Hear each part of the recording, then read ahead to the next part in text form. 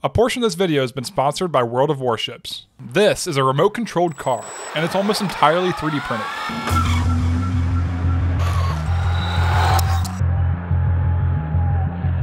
I am on a mission to make this thing go 100 miles an hour. I think it's possible, but there's definitely been some challenges.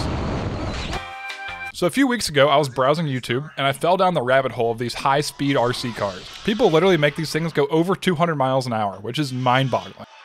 Now, a lot of these cars are mostly carbon fiber and very expensive. But I was thinking, could I print that?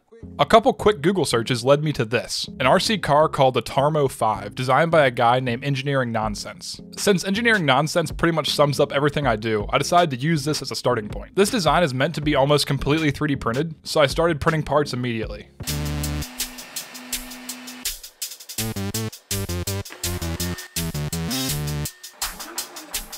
I'll leave links to where you can find more information about this car, but I was really impressed with the design. It uses a standard Outrunner brushless motor and some 3D printed gears, and then delivers power to the wheels with legit CV joints. The CV stands for constant velocity, and it means that each side of the joint maintains the same speed irregardless of the angle of the joint. Now I know what you might say, Michael, what about universal joints? They can bend too and don't have those annoying ball bearings. And that is true, but they also have a big problem. Alright, so to show you guys the problem with these universal joints, I built this test rig. It's literally just a magnetic encoder and a motor. I know, very fancy. Alright, so to start off, we'll put this universal joint in there. So you can see the shaft is at an angle relative to the motor, and if we turn on the power supply, it'll start spinning. Now, although this definitely looks cool, if we look at the encoder data, we'll see something that's not cool. The velocity of the shaft actually fluctuates in a sine wave as the joint rotates. This is really not ideal. So now we'll swap out this universal joint with this 3D printed CV joint and see how they compare. Now before we look at the CV joint results, I want to tell you about today's sponsor, World of Warships. It's a free-to-play game and available on PC. In this game, you get to command warships in some pretty epic multiplayer battle. You can command tons of different ships from different time periods, countries, and in different classes like cruisers, destroyers, carriers, and even giant battleships. They even have submarines now, which is really cool. The in-game models are extremely accurate and the graphics are pretty incredible. The best part is they keep releasing new content every month, like new ships, maps, or graphics. They also publish content for people that are into 3D printing like me, such as this, which is a model of Captain Bad Advice from the game. I just printed this out of some PLA and it turned out really well. Or even this super detailed model of the USS St. Louis. I might have to print this in the future. I think it's really cool that they put out models like this to engage the community. The game is set up to allow you to explore different types of ships that are from different time periods and sailed by different countries. And guess what? If you're more into console gaming, they also have that now. To download the game, use the link in the description below and use the promo code WARSHIPS to get a bunch of free credits, premium account time, and a free ship. Alright, now back to the video. Alright, so now with the CV joint installed, the motor is still at an angle relative to the shaft and we can turn on the power supply. Looking at the encoder output for the CV joint shows a much more consistent velocity, which is good when you're trying to go fast. This is really cool considering the CV joint is almost entirely 3D printed.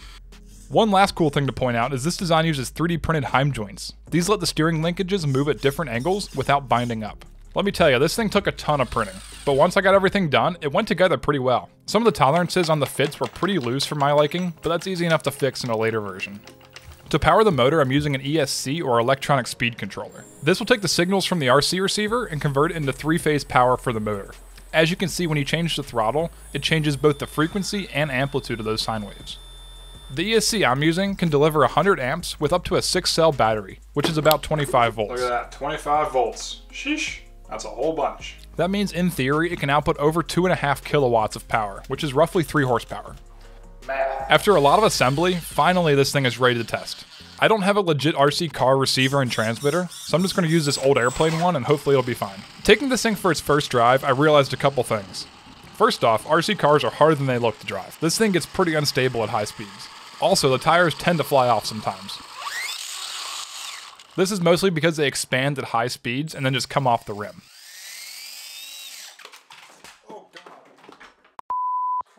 I took it back and used some super glue to hold the tires to the rims. I think these are the wrong type of tires for going fast, but I can just upgrade them later if I need to. Secondly, I found out that a lot of RC cars have receivers with an IMU in them that provide stabilization. I might make my own eventually so I can do some custom stuff with it, but in the meantime I picked up one of these external gyros and mounted it to the car. Alright, I've got the gyro right here. This should help me be a little bit better RC driver, I guess. As you can see with it installed, when I turn the car, the steering tries to compensate to keep the car going straight. So I went out to test this thing again, and it worked so much better. Currently, I'm only running this thing on a cheap 4S battery, but it is really quick. All right, here we go. All right, we're gonna start off, I have a 4-cell LiPo in here with 100 amp ESC, and I've got this GPS speedometer right here, and then the GoPro should have some speed data as well. Now I'm doing this testing at a local park. It has this nice long straight section of asphalt, which is definitely meant for high-speed RC cars. But for some reason people keep using it as like a walking path. I can't imagine why. So I've been going at times where there's no one else around.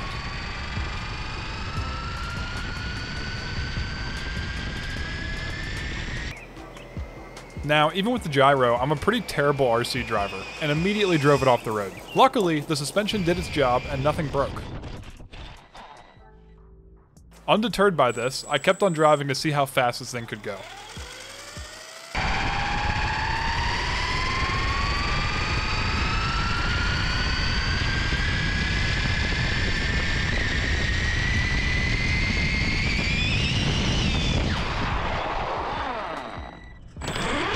This ESC has the ability to go in reverse, but I don't have it set up, so there was a couple times it got stuck and I had to go rescue it. All right, I think I got it stuck. Oh, it's just stuck in the mud. Ooh, and look at that. 42 miles an hour on that one. Nice. The motor's definitely a little bit warm, but nothing too bad. ESC is still nice and cool. Should be good to go.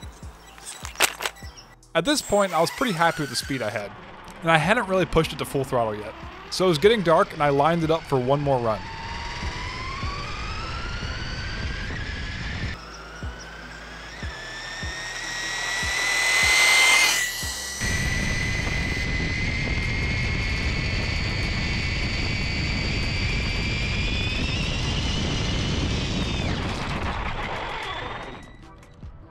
Oh, that was really fast. It was going really fast and it spun out of control. All right, here she is, still in one piece it looks like. Ooh, 46. That's a new high speed right there. Nice. All right, to go faster, we're gonna need to make some changes. And that's where this comes in. It's a modified design, which is more suitable for high speed.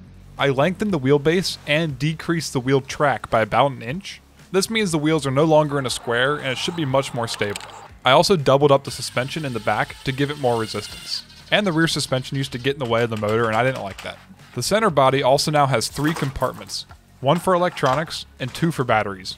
Running 2 batteries will reduce the voltage drop and hopefully make it faster. I also printed almost the entire thing out of carbon fiber nylon and PET. Bamboo Labs sent a bunch of this stuff over for the project, and so far it has been great.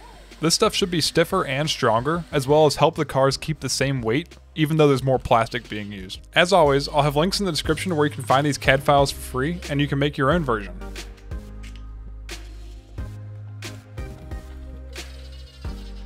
I also used one of these fancy 3-pin XT60 connectors to connect the motor wires to the ESC. Now, after I had everything already assembled, I realized one of the reasons this thing is so loud is because it uses straight cut gears. So I switched it over to these herringbone gears, and it made a huge difference.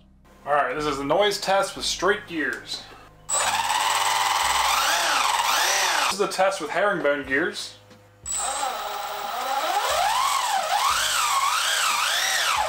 I don't know if that comes across on camera, but it is much quieter and a little bit less terrifying.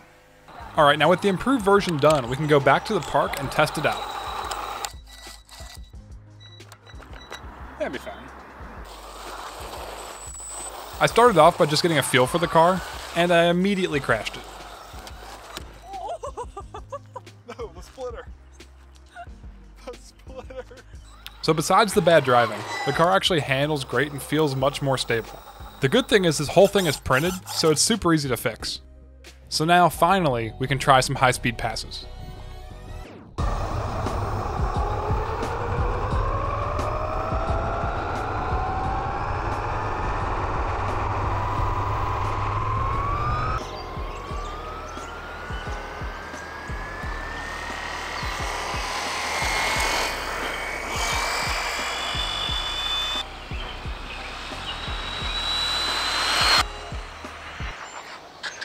Oh. That was gnarly. So on the bright side, this passes the new highest speed of 49 miles per hour. And I think it could have gone even faster. The problem is, it got unstable and did like 49 somersaults. After seeing that crash, I was expecting the car to be in like 150 different pieces. Oh, it bounced through the rocks. That's not ideal. No, the wing. Oh, there's the GoPro missing, which is somewhere around here.